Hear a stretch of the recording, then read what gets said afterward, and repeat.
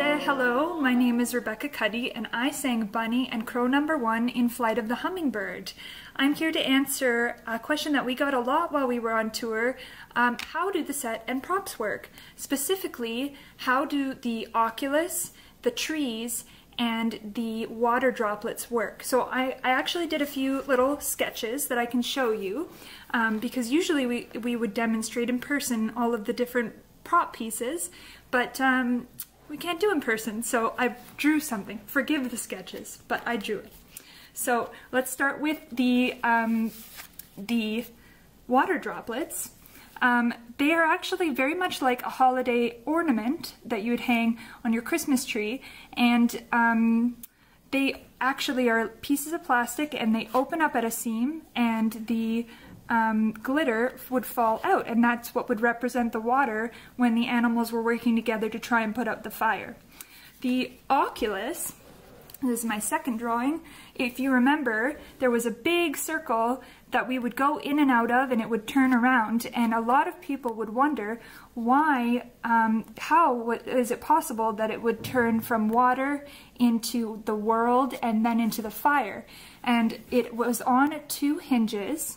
And our stage manager, Marika, hi Marika, you're wonderful, she would be backstage and she would be putting up the world, which was actually a big Velcro piece of canvas, and she would put it on and then she would rip it off, and that's how the fire would be revealed underneath it. So that's how we do that little bit of stage magic.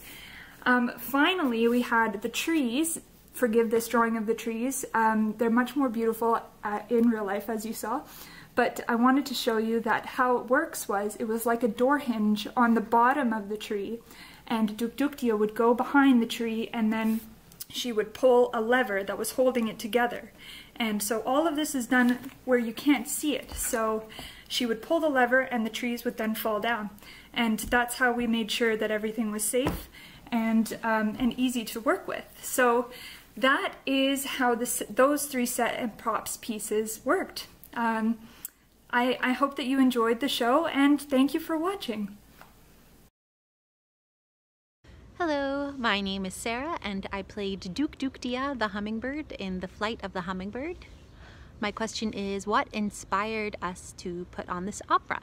So this opera was actually inspired by a very old story that comes from the Quechuan people in Peru, which was then adapted into a book by Michael Nicoll Yahgulanaas called The Flight of the Hummingbird, or The Little Hummingbird.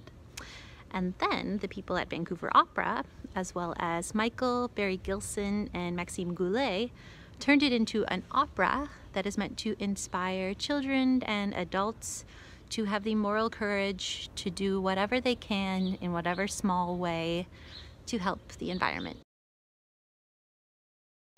Hi, my name is Jan, and I played Bear in Flight of the Hummingbird. Because we normally have time for questions after we do our show for live audiences, we wanted to take a moment to offer answers to a few of those that are most frequently asked. The question I chose to answer was, how long did it take to make the opera? Well, the idea was hatched about 4 years ago, and work began on several things like figuring out how to transform the story in the book into what's called a libretto. Then there was the writing of several different versions of music to go along with the words, creative team discussions, and eventually some workshopping. Each of these pieces were added or completed at different times during that 4-year period. Eventually, concept art was also drawn up, and the planning and building of sets and costumes was started. For that, the fabulous folks in the stage crew and costume departments at Pacific Opera Victoria were involved to help build the physical pieces of the show and bring them to life. In terms of the time it took as a cast to put on what you saw, things become a little bit more varied. Each singer and instrumentalist received music at various points, leading up to our start date of January 2nd. We were given 6 to 8 weeks to learn and memorize our parts, and when we arrived in Vancouver, we started putting all of those parts together and creating the staging and dramatic moments. I hope that answers your question, and I hope in the future we might be able to bring you a live version of our wonderful show. Thank you for watching. Tanse, hello, my name is Rebecca Cuddy and I sang Bunny and Crow No. 1 in Vancouver Opera and Pacific Opera Victoria's production Flight of the Hummingbird. I'm here to answer another question, which was why was there a boat at the beginning? So it was actually Jan and I who were in the boat at the beginning, and after we finished that section we went off stage and transformed into our characters of Bunny and Bear. So the prologue at the start of the story is set a long time ago. An owl watches in horror as a ship enters into his homeland, and he realizes it's carrying with it a deadly disease that makes everybody in contact with it suffer, including the foreign sailors on the ship. So he is so frightened by this that instead of meeting this danger, he flies away and protects himself. He felt he couldn't do anything about the problem, and so he just left.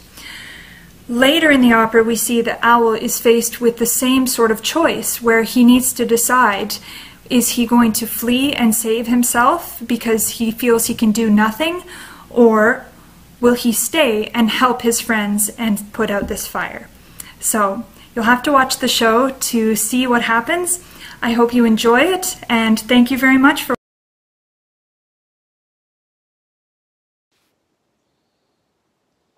Hello, this is Michael Nicoll Yahgulanaas. You know, when I first heard the story about this hummingbird, one of the questions that popped into my mind was, what happened to the forest? Did the fire burn everything down? Or did the animals put out the fire?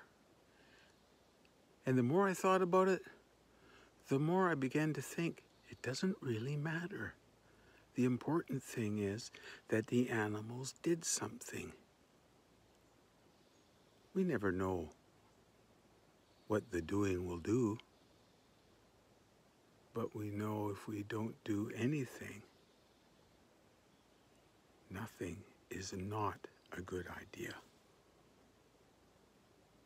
What do you think?